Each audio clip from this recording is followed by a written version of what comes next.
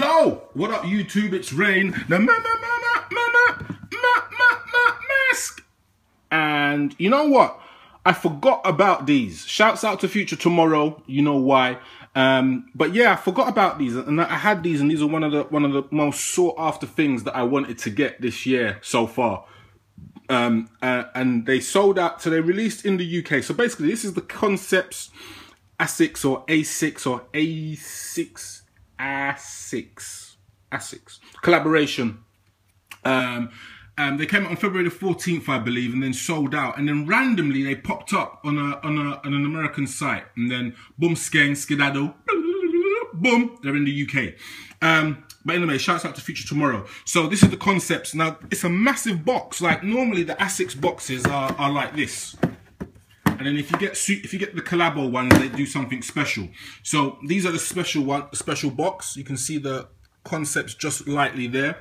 The box is mad. Hold on there, 1 second. So what it is, the box is the quality of the box is that much that you have to use two hands to open it. And you can probably just make out. So I'm back again. This is the actual. That box is just serious. But anyway, these are the trainers or the shoes. Now, me personally, I wanted them when I first saw them. Wanted them. In the UK, it was a myth. So these are them. Now they are. I think they were dubbed 8 balls or the 8 balls. Now dubbed the 8 balls after. Now I can't remember. I think it was they're based on. Or the colorway or something is based on the there's some drug dealer in Boston. Can't remember what his name is, but this is what it's based off. But anyway, I'll talk all of the drug man. Them like, what? It's a drug man trainer. Let me get that, family. No man, it's too late. They're gone. So the way that they were packaged, and it's just a shame that I was just that eager to get them. So you had this CC. You should know what that stands for, and obviously that. You know, there's one person watching this video that's like, oh fucking hell, that is just too scary for me. Turn off that shit. Anyway, you've got the Asics tags, which I always pop off. Asics gel light. And then you've got the laces. So part of the pack was 3 different types of laces. Actually, let me just show you this. Hold on. Olafort, report to base. Bomboclete, skeng. You can see that. So the actual red laces are 3M, yeah? 3 different laces in there for the trainer, which is kind of rare, like to get 3 pairs of laces. Well, rare for if you normally buy Jordans or whatever, you normally get 1 pair of laces just about. Anyway, the trainer, the shape of it is insane. And as I pan in, you can see that it has got those 3M elements to it along the Asics sign. The laces which are actually in the trainer are 3M, or have 3M accents as they call it. Some posh word. It's got 3M bits in it, The paintwork I wasn't overly happy about, if I'm honest. You can just see that there's a little bit of a run. It's a minor, but it's just a little bit of a run. The leather or the material is insane. It is a suede, I would call it.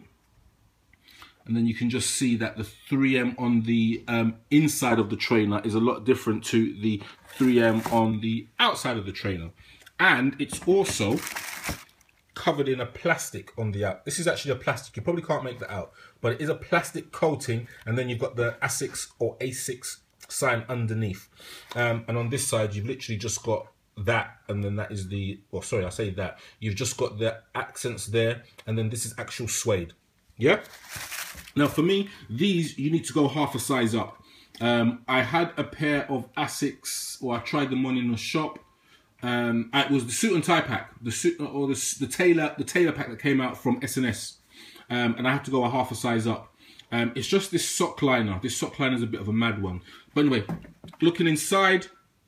Now I'm not sure if this is supposed to symbolize, and if they have done that, that's a bit nuts. I'm not sure if that's supposed to symbolize a blood stain where man gets shoot out. I'm not actually sure. You can see some more blood down there in the at the toe, or it could be, you know, when man buy a trainer and it's not their size, and it squeezes off their foot to the point that it's bleeding. And I know enough of you, man. Enough of you, man, have done it. Like, fuck it, I don't give a damn. I'm wearing them trainers because they're heavy. I don't care if I'm a size 9 and they're a size 7. I'm squeezing my foot in there, cut off a toe. Shouts out to Shane. Yeah. Anyway, yeah, so it's a nice detail. And you can see just more of that blood stains or whatever it is supposed to be in there. No more down there. All in all, a collector's trainer. Will I be wearing these? 110%. Just looking at the leather on the toe, you can probably just make out the quality of it. Now, dare I say it, it looks like the same quality suede that they've used on the Yeezys.